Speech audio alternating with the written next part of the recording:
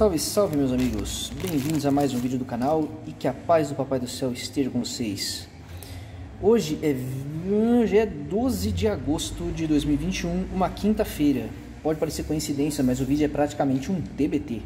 Pois é, nós vamos instalar aqui na viatura um relógio de pressão de turbo. Se você acompanha o canal desde os primórdios ou você chegou recentemente, mas já fuçou todos os vídeos que tinha aí, você deve saber que a primeira postagem é a instalação de um relógio desse no antigo exemplar de motor eletrônico.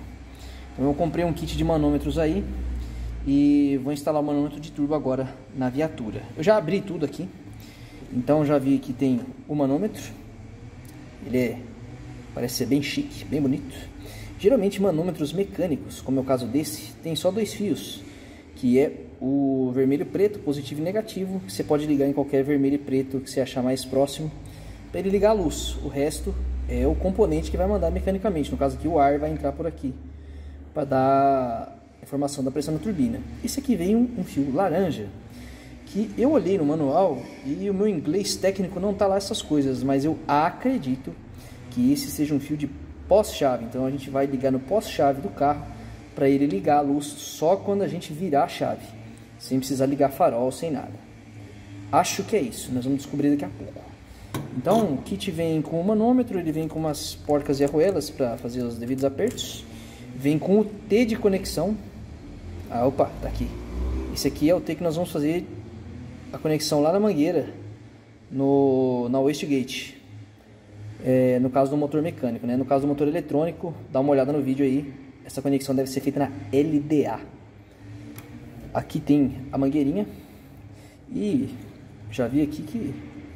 Como é que a gente vai prender isso com segurança? No outro manômetro que eu tinha... bom, pelo jeito é só colocar aqui e ficar bem apertado. No outro manômetro que eu tinha era rosqueado, então apertava na chave mesmo.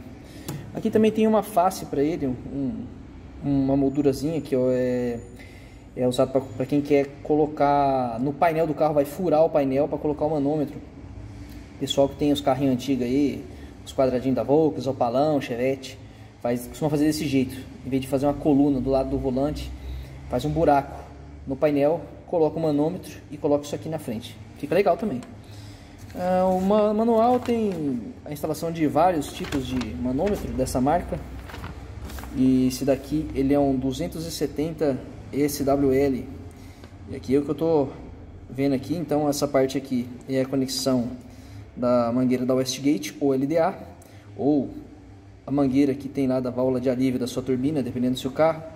Aqui é o tubo de PVC, que é aquela mangueirinha que vai no manômetro. E aqui tem os fios que, pelo meu inglês técnico muito bem aprimorado, deve ser isso que eu falei. Vermelho e preto para acender a luz e laranja para ligar na chave. Bom, vamos lá pro carro. Eu vou passar a parte de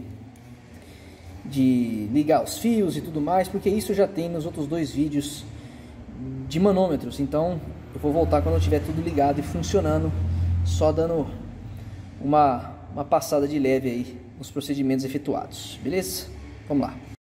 Galera, início dos trabalhos. Ó, fazer isso aqui, esse negocinho aqui, o celular focar, difícil em celular. Bom, colocar a mangueirinha aqui no T. Cara, isso aqui deu um trampo do caralho. Porque olha só, se eu consigo mostrar. Ah, assim focou melhor, ó. Olha lá, ó.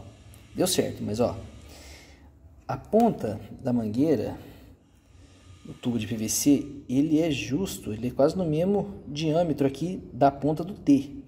Então você tem que pegar uma chave de fenda, fazer isso aqui, para ela abrir um pouco, jogar um olhinho, um sabonete, sei lá, e você vai rosqueando de modo a ele ficar desse jeito. Mas cara, é doido, hein?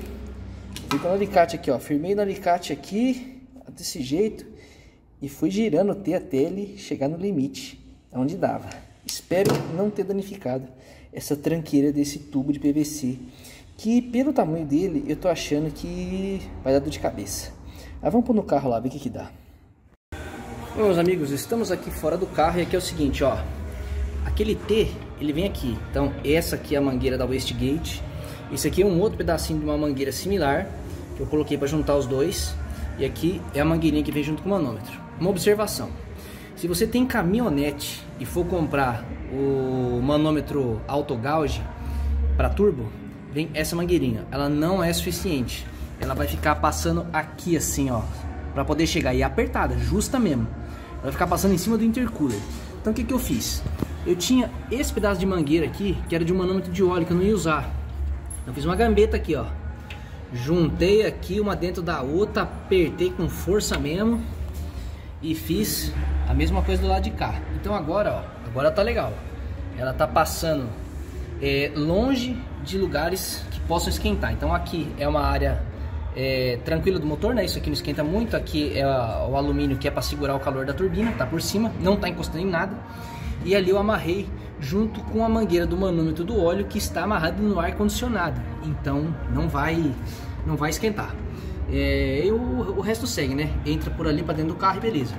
Se você tem uma caminhonete e não quiser fazer uma gambiarra que nem eu fiz aqui, o que você pode fazer? Você compra uma mangueira dessa daqui, ó, para relógio de turbo. Isso aqui é uma mangueira Aerokeep. Essa é grande pra caramba, essa aqui tem mais de 4 metros, é pra Kombi. Mas ela funciona muito bem aqui, eu tenho que enrolar e tudo e tal, mas é melhor sobrar do que faltar, né? Agora vamos dar um rolezinho com o carro só pra ver como é que ficou o manômetro funcionando e ver se tá tudo certo aqui também, né? Ver se não solta nada. Galera, agora estamos aqui na rua. Vou dar uma voltinha de leve, a rodovia tá à nossa direita, nós vamos pegar ela. Vou dar uma esticada pra ver se esse manômetro realmente está mostrando a pressão de turbina. O 2.8 MWM, geralmente ele vem de fábrica, pelo menos na Frontier e na X-Terra, configurado para funcionar aí até mais ou menos 1.4 bar de pressão. Eu já dei uma voltinha com esse carro ontem, tinha uma gambiarra feita ali só para ver se funcionava, e ele atingiu mais ou menos esse patamar aí. A outra que eu tinha eletrônica, ela nunca passava disso, porque a injeção eletrônica controlava. Então se eu metesse o pé mesmo, ela só ia ter até 1.4, de modo a preservar o carro dentro das suas configurações originais. Eu acho que essa aqui tá a mesma coisa. Acho que, apesar de eu achar que ela anda um pouquinho mais que o exemplar antigo, eu acho que tá tudo igual. Beleza? Só me ajeitar aqui.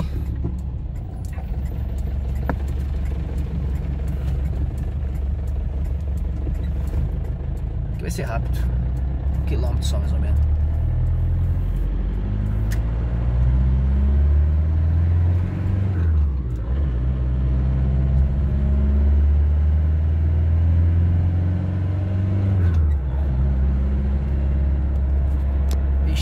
Atrapalhou tudo esse ônibus.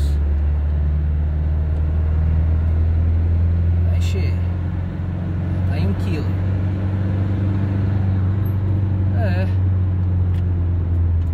Dentro do esperado. Bom, meus queridos, a gente finalizou aqui a instalação do manômetro. Como vocês viram no rolezinho que nós demos na rodovia, apesar daquele ônibus e aquele Corsa que devia estar carregando 1 tonelada de peso, não ter deixado a gente dar uma boa esticada, deu para perceber que o manômetro tá funcionando. Passou um pouco de 1 quilo da turbina e tá beleza, tá funcionando, tal. Eu vi lá na frente, lá nas mangueiras, tá tudo em paz, então só alegria.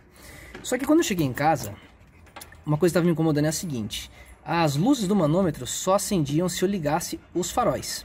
Então, por exemplo, se eu andasse aqui dentro do bairro, que não precisa tá de lanterna acesa, eu não enxergava, ele ficava assim, ó, escurão, ó. Agora são 4 da tarde, já não dá pra ver porra nenhuma aqui. Então eu falei, meu, eu tenho que ligar isso no pós-chave. E eu descobri, eu consegui fazer o tal do pós-chave. Então aqui, ó, o farol está desligado. Quando eu virar o primeiro estágio da chave, que ainda apita, né, ele já liga as luzes dos manômetros. O rádio também entra nessa e o carregador de celular aqui também. O segundo estágio é luzes do painel e o terceiro é bate-arranque. Então beleza, vou mostrar aqui pra vocês onde que é o pós-chave. O pós-chave é o seguinte, ó.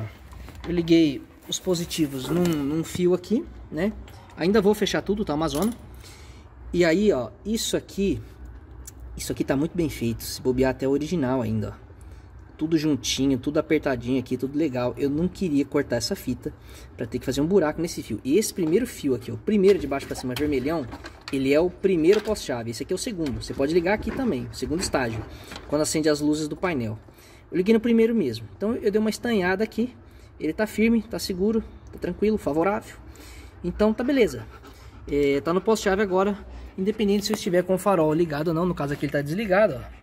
até apagar aqui, ó. Agora eu vou ligar. A luz já tá acesa lá, ó. Desliguei, continua acesa.